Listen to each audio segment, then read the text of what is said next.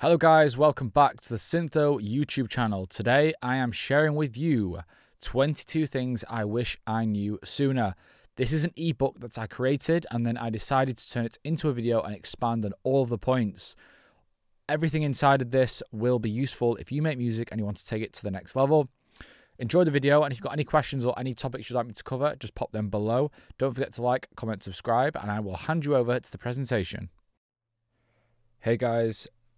Welcome back to Syntho. My name is Josh Baker, and today we are going through a little presentation. It's 22 things I wish I knew sooner. I've had some great feedback from a lot of these presentations that I've done.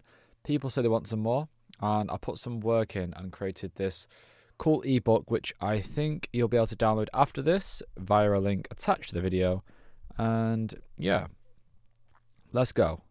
So to begin with, let me give you a bit of an intro about myself. If you're new here, my name is Josh Baker, Manchester DJ producer. I own Yumi Records and Hide and Seek, and you now also know me for Syntho. I began my journey 8 years ago. I've been producing, DJing, partying, marketing myself online ever since, and I've learned a lot of skills. I've released onto big labels. I've DJed all over the world. And yeah, I launched this platform, Syntho, in June 2020, and it's been an amazing experience. And I've been reflecting recently on the things I wish I knew sooner. So let's talk about them today. The first thing is being patient. There is not a race when it comes to making music. And if you look at DJs who have made it, a lot of them are not young. I'm 25. While recording this video. That is incredibly young in this scene. I don't know many DJs who are younger than me who have actually got a breakthrough. There are a few exceptions, and a lot of them that you think are younger than me are actually older than me as well. Most of them are like 28. Well, not saying most of them. I'm saying people I know that are young, they're still like 28. No rush. I think maybe because you're being guided by me, you can start to feel a bit old because I'm young. But honestly, it takes a long time, and when you start to think things are going to happen for you, I kept saying every year, next year's my year, next year's my year, next year's my year.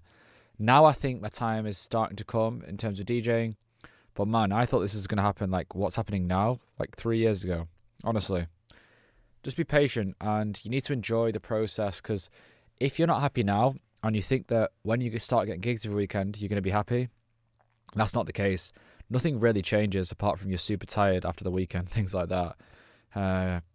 Instead of partying on the other side of the decks, you're now just playing the tunes. And honestly, the way you live your life in the week still remains the same. So you need to make sure you enjoy the week.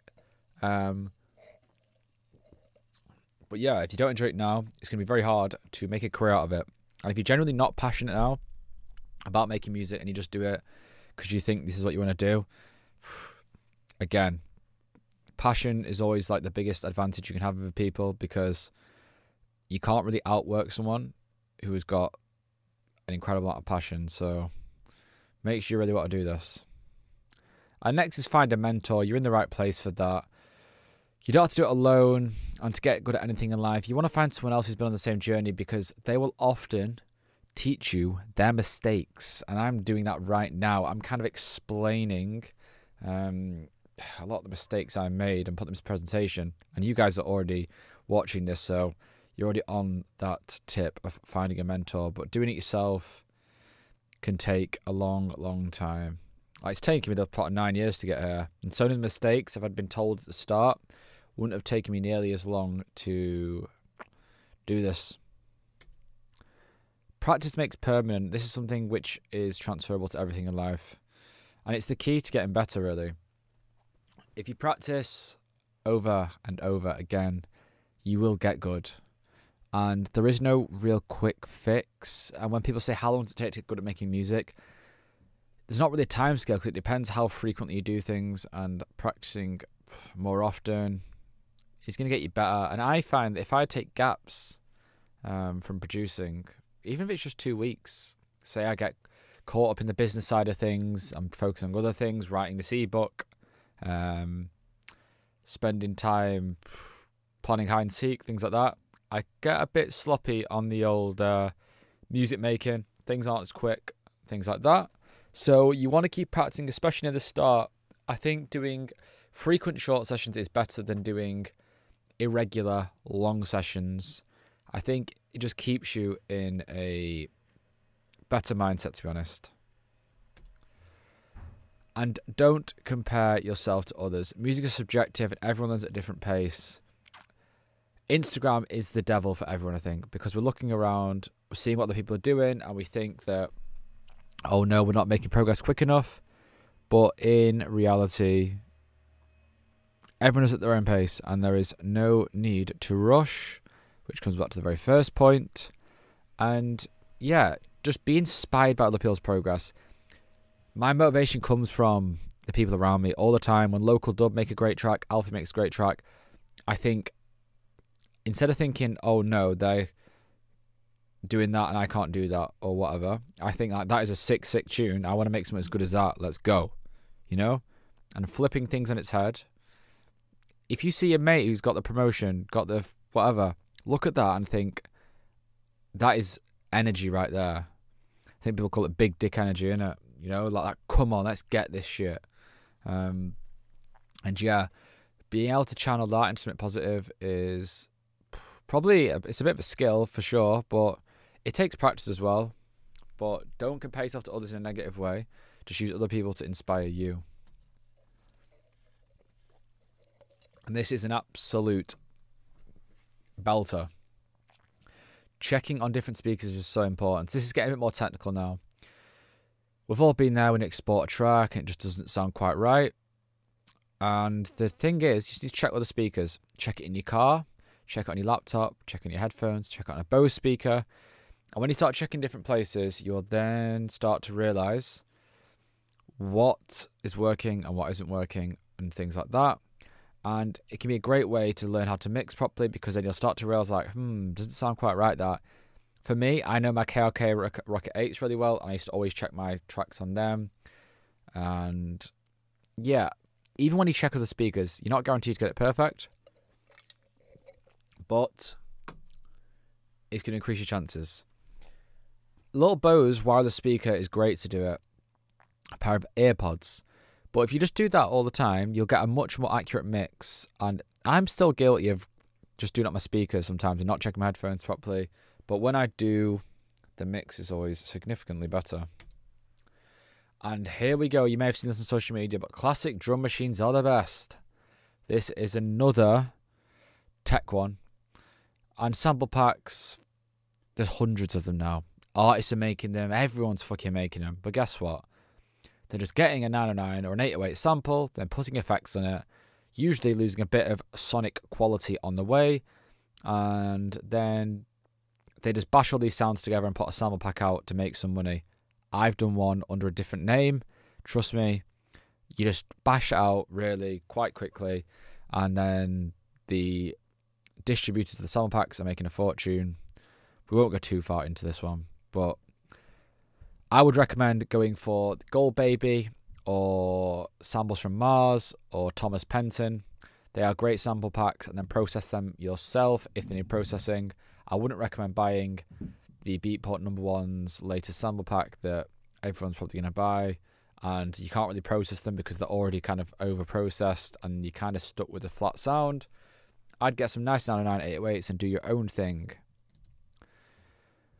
And number 7, buying more sample packs isn't the answer. If you're stuck in a rut, buying more samples probably isn't going to get you where you want to be. You probably already have the samples. However, if you don't have enough samples or you've got none, then you probably do want to buy some sample packs.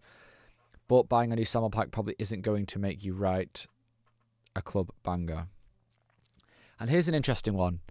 I wish I knew this sooner. Using loops is not cheating. Yes, you heard that right. Loops get a bad rap. I'm not sure if rap, that kind of rap, is spelt like R-A-P or W-R-A-P. We're spelling it like a food rap there. Yes, they're unoriginal, but they can help you fill out grooves quickly and get ideas.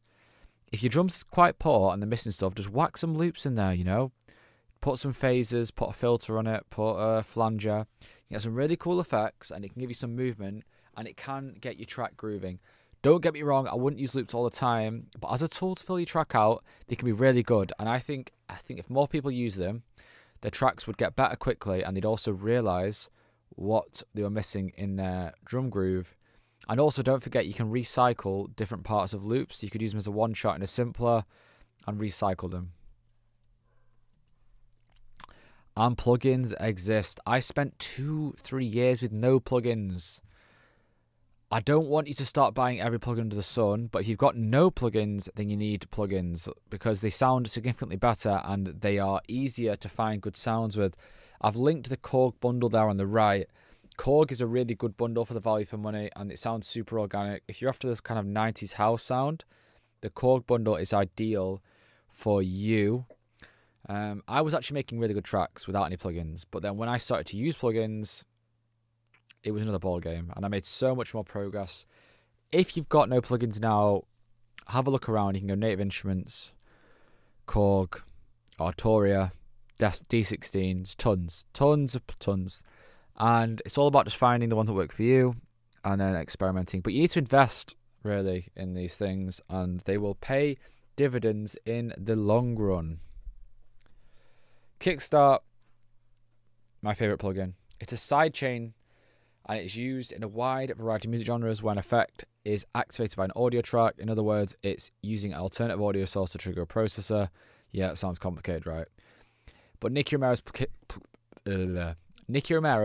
plugin makes it super simple, and you can manipulate a sound's volume to a 4x4 beat by turning a knob. So basically, it stops sounds getting in the way of the kick. It dips by a percentage, and then your kick drum sounds nice and fat because you put the kickstart on other elements in the track, so your kick can come through nicely. And yeah, it's €9, so go and get it. Don't over EQ everything. I did this for a bit, and my tracks started to sound really thin, and I couldn't quite figure out why. And it was when I started to try and make these older sounding 90s tracks that I realised that, my snares are being way too thinned out, as they say. And things like percussion. And I was finding that my drums were just sounding really like digitally thin crap. And I was killing the mix, essentially. And yes, you want to clear up the mud and the low end, but anything past like 200 hertz, you don't have to be as clinical with it. And even with hi-hats, I was over EQing them, and they sounded tinny, and thin and harsh. And I think this is quite a giveaway of bedroom beats when we all know that you're meant to EQ, but then because bedroom beat producers do it, they then over EQ everything really, really aggressively, and it just ends up fucking your track up, essentially. So bear that in mind when over EQing, and keep a nice amount of the sound in there. Obviously, you want to get rid of the mud, but yeah. And then finding resonant frequencies is kind of counterintuitive to what I've just said, but corrective EQing is what you want to do. Oh, let's go back. How do we go back? There we go. So corrective EQing you want to do is when there are horrible frequencies in the certain sounds. So you see there, if we boost an EQ, we can find the horrible frequency, then we dip it the other way. So there, I've explained it. To do this, you can create a bell with your EQ and then boost the volume on different frequencies to find where the resonant frequencies lie. Once you find them, you can dip a few dB to clean up the mix. It may seem insignificant on one hat, but if you have horrible frequencies all the way through your channels, they'll accumulate and make a mess in your final mix. I wish I knew this sooner, because even on snares, things like that, pads, it's really nice to just clean them all up, and it'll make your mix sound much better. The power of send and returns. Anyone who's been a member of Syntho since the beginning will know that Josh Baker loves send and returns, and quite rightly so. They are when you can run multiple sounds through the same effect in your mix. So you don't have to put reverb on every channel, basically. And on Ableton, you can right-click, insert return track, then add any effect onto this. If you're using reverbs and delays, it's really good to use on there, because you only have to load the plugin twice, and you send the audio signal to that channel and it comes back. You want to use these to save CPU as well. And if using reverb, it keeps everything in the same space and sounds much better. And in general, if you want to know more about these, go and watch some of the Syntho videos, as I'm using them all the time. I think I've got a specific tutorial on these. If not, I will maybe do one, as I know I speak about them a lot, but maybe we could do something more specific. And this is an interesting one that I've really taken on board myself in the last 2 years or so. Trust your ears. Your ears are powerful. For a while, I would EQ stuff and it would sound worse, but that's what I thought I was supposed to do. This is about the subtractive EQing, things like that. If something sounds good, it sounds good. Ripping up the rulebook can result in some amazing things. There's been so many times where I've made a track and it sounds mint, then I've actually released it and it didn't sound as good because then I mixed it down and I took out too many frequencies. I made things too thin, turned things up, turned things down because I thought that's where they should be by looking at the screen and seeing where the volume was peaking. But then I realised, yeah, trusting your ears is the way to go. It's good to reference between the two, but trust your ears. If you think your ears are right, just go with them. And be ruthless and experiment. Arranging in session view. To begin with, I was jamming in arrangement view.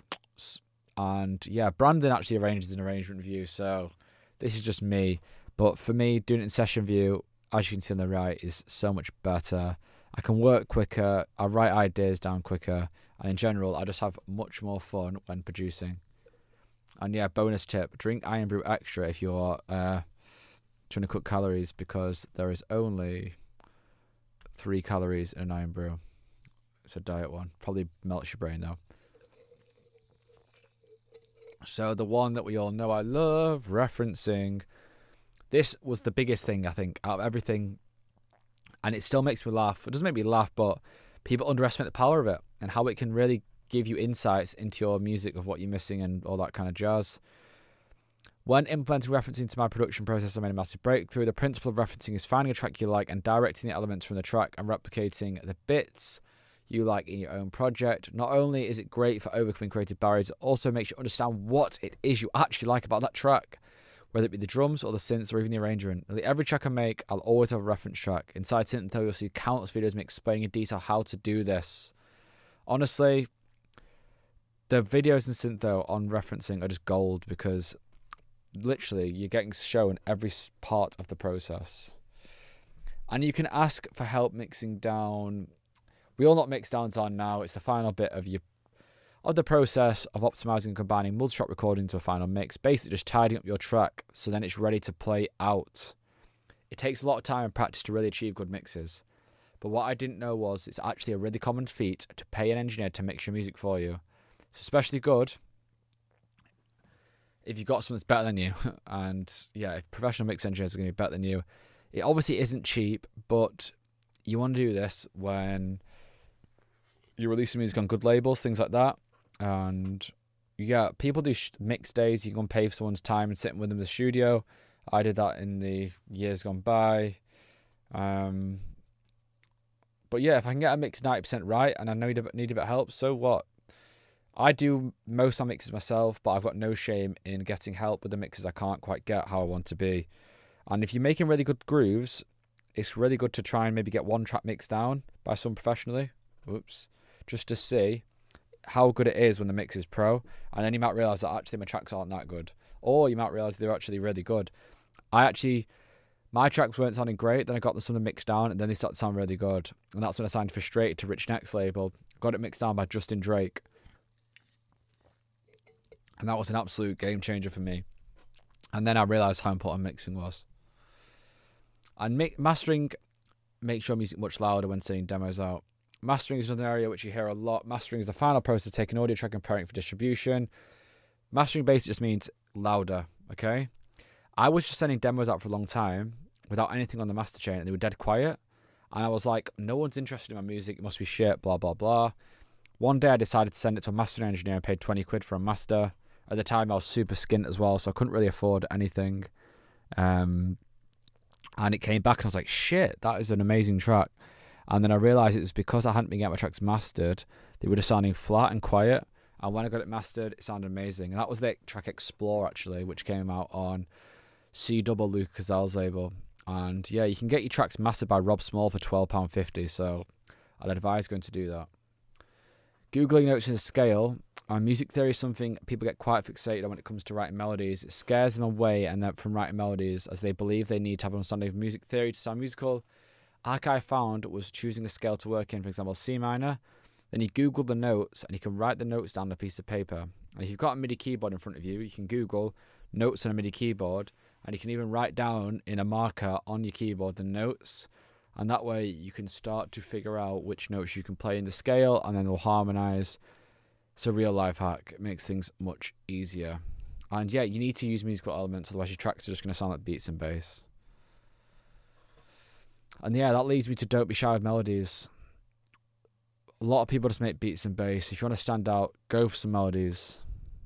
I want to make music that'll stand the test of time, so I think it's really important to have depth in there, and melodies are important for that. 21, buy hardware ASAP. I was put off buying any hardware for ages. I thought it was rocket science and out of my depth. I eventually bought the Korg Minilog with a USB connection and a quarter jack cable into a sound card, which could then be used like a software instrument. I can just send notes to the Korg. It's so easy. And I use this to write the PvP. If you're wondering what hardware to get, I'll be doing another ebook on that soon. And the last point is put some skin in the game. Parting with your cash is serious.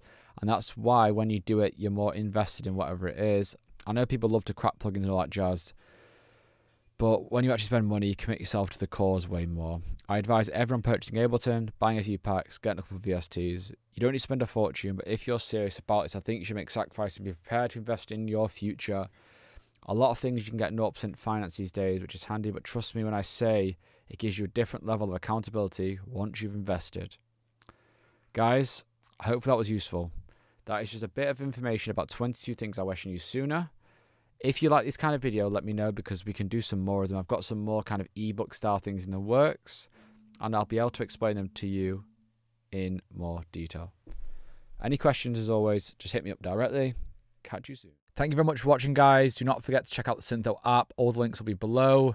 Like, comment, subscribe, all that jazz. Peace.